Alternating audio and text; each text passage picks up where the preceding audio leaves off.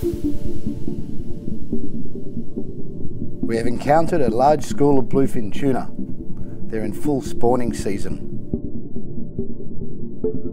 The tuna migrate here to the Western Mediterranean every year around this time, swimming all the way from their feeding grounds to the Atlantic Ocean, a gathering they've kept for centuries.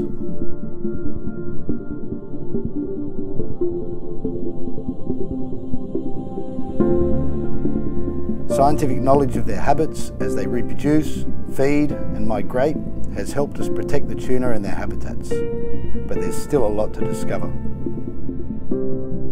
As the water temperature rises above 20 degrees Celsius and the nights grow shorter, the tuna are ready to spawn. At night, they release millions of eggs into the water, each of them only a millimetre in size.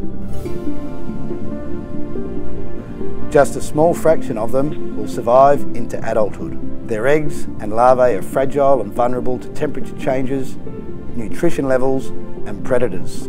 After being fished intensively for years, populations of Atlantic bluefin tuna are now recovering, thanks to the effective management and increased control of fisheries. During the day, they move as a mesmerising mass, flowing through the water in perfect synchronisation.